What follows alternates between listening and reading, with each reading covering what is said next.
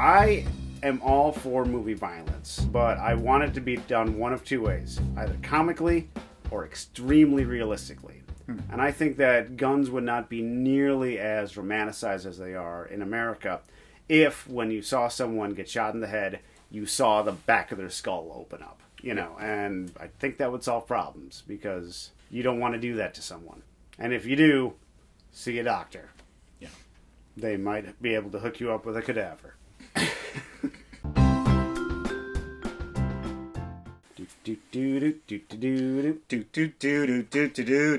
Hey, I got some postcards here. One of these is from Sean, who says, Dear Matt, Craig, and Tona, I've traveled so rarely of late. I'm obliged to send you bland campus postcards.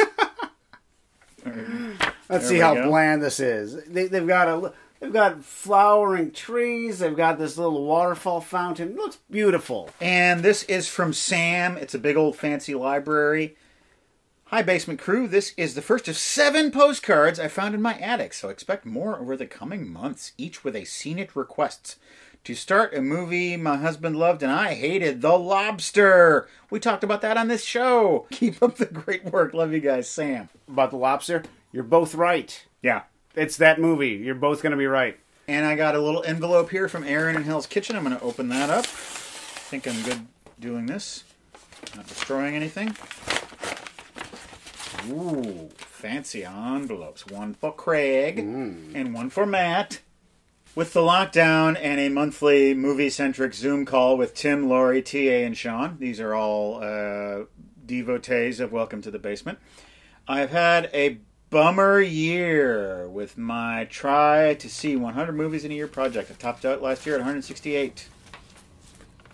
Banner year. Banner year. Not a bummer year, a banner year. These are his top 5 from last year. Ace in the Hole, 1951. A Colt is My Passport. Night in the City, I know that one. Safety Last, that's Harold Lloyd. And The Bad Sleep Well, 1960. Oh, that's cool. That's a nice collection right there. And he's got, do you remember wacky stickers from childhood? It was like crazy products and they would make funny jokes about them. These look really old. Got dampers and Graft cheese.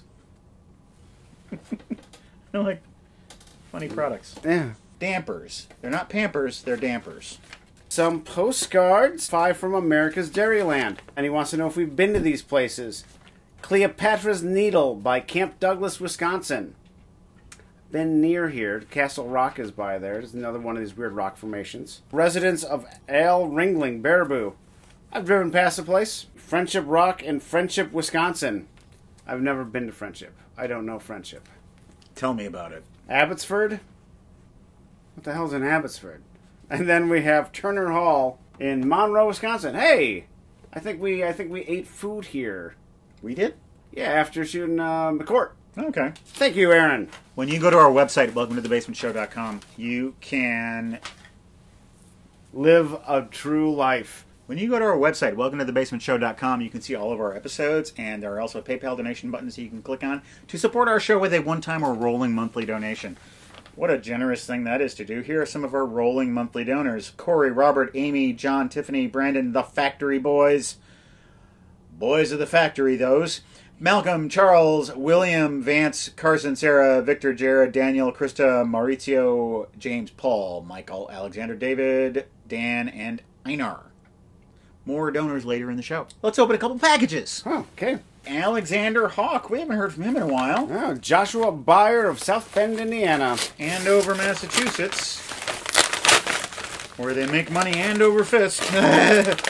South Bend, actually in northern Indiana. I remember this movie from my childhood. I watched it a lot. I get the feeling it's actually pretty bad. It's called In God We Trust, starring Mr. Marty Feldman. I saw that movie. I don't remember anything. Is Richard Pryor in it? Richard Pryor and Andy Kaufman are both. Wow! This is the Dolph Lundgren vehicle, Hard Night Falling. And the Three Stooges on the Run. Oh. We have some Masters of Terror. Are we talking about Hitchcock? No, we're talking about whoever made The Prophecy, starring Christopher Walken. The Crow sequel that we have here. The Nameless, which actually does look pretty creepy.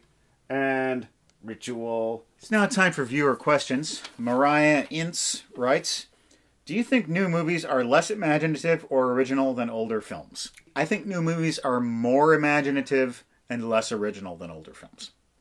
But that doesn't say much because when you're more imaginative, you tend to be more original. I think that production companies are less imaginative, original, and creative. And screenwriters. It's just killing me. But there are a number of auteurs who kind of steer their own ship and crew their own boat who are really making extraordinary things. And I also think that the thing that most film fans yearn for from older films is that kind of bygone quality and charm that is quality and charm. Can't help but disappear over the course of time. But I think that comes back here and there. I found Nightmare Alley to be... It really reminded me of older films. Mm-hmm. And it gave me that kind of juice of like, this is a very classic story. Yes. Pause. Tona said pause, and she put stank on it. Yeah. Thanks for recognizing. Real recognize real.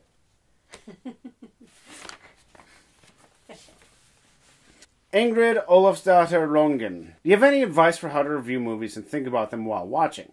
Because sometimes I just want to be entertained for a couple hours, but I also love talking about films with my friends, and a lot of the times I don't know what to focus on. Enjoy them first. That is what they're there for. Even if it's a highly intellectual movie, if it's Last Year at Marienbad, if it's Breathless, stuff that's way out there, just go in to enjoy them. Process them later, because you can remember the plot, you can remember the emotions you feel. Look back and think about, why did I feel this way about this movie after you're done watching it? The best lesson I learned from improv training is that listening is more important than talking. When you talk, you're using up a part of your brain that takes you out of what you're experiencing.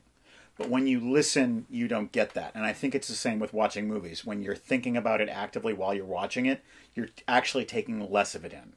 But if you turn that off and just receive, you'll have absorbed more of it, and then when it's time to think about it after it's done, it'll just all fall into place. I really found that to be the case with some very inscrutable movies, and I'm looking at you, Charlie Kaufman.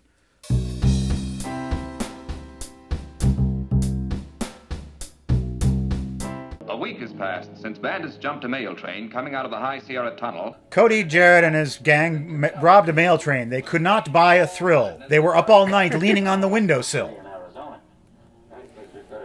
Mm-hmm. Well, what are you all gaping at? I thought I told you to help out with the groceries. Sorry, Cody. I made the rounds for a month. Drifting, kinda. Nosferatu, who let you in? I'll go out the back way if you don't mind.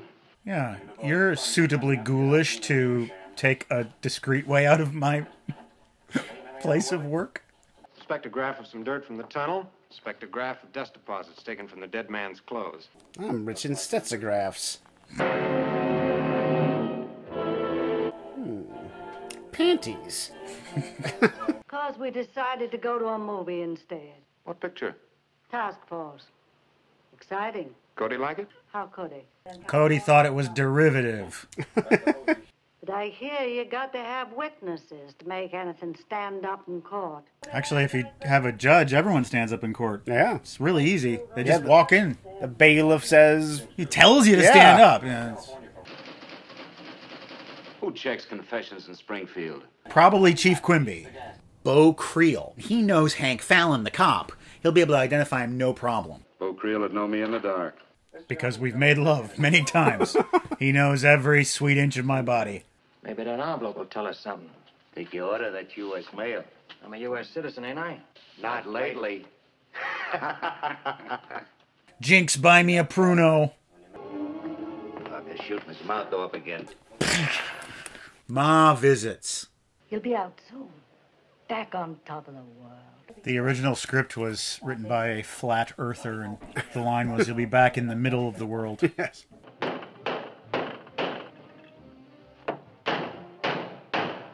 Sorry that took so long. They were screws. Sable coats. Jewels just dripping from my fingers. Jewels only dripped from your fingers in a Salvador Dali painting. Yes. Well, you look at this. After all these years, bowl of popcorn. Oh, yeah.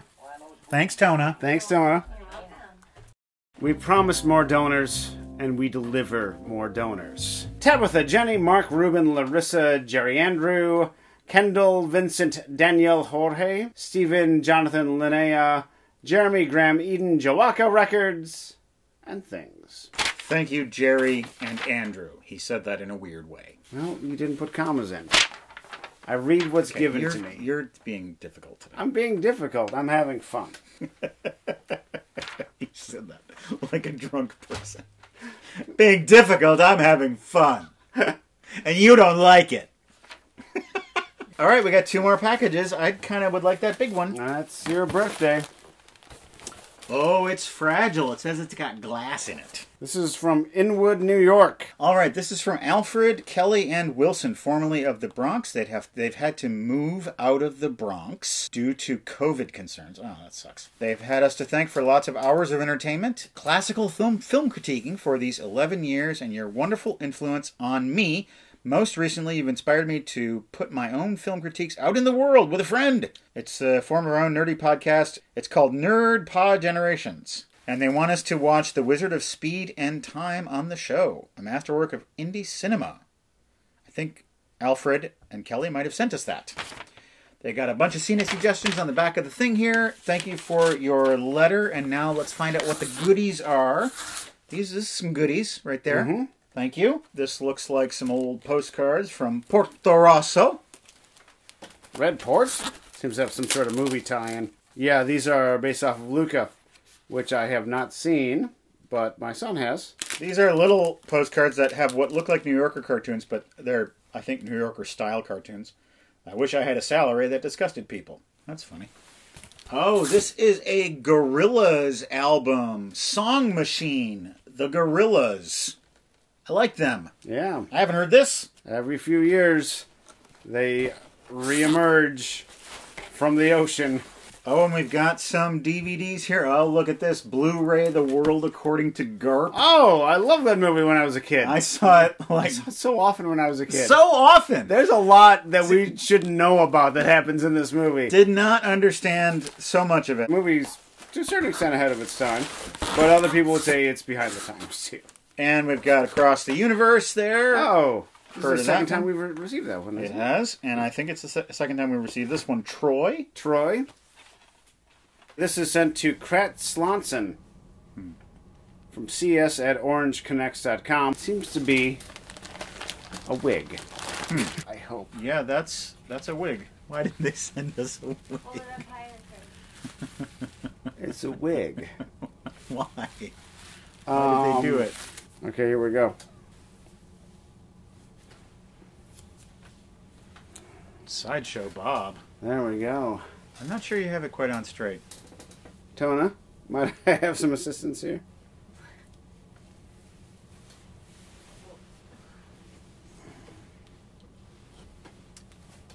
Why were we sent this? Why were we sent this wig? Perfect. Think it's perfect? Yeah. They sent us a wig. A wig. I want to wear the wig. All right. Sorry, I trust your head. Yeah. Hey, we've probably given each other COVID like 4 times over in the course of the last couple of years, so you may as well get my lice too. I feel glamorous. They sent us a wig. I don't know who they are. Sing some Simply Red. That's all I have to say. That's all I have to say. Wait, or I do this. You look like an Emma Stone character if she was trying to play ugly, and they put her in a funny wig. Yeah, thank you. I'm not saying you're ugly. I'm saying the hair's ugly. All right. I'm saying you look like Emma Stone.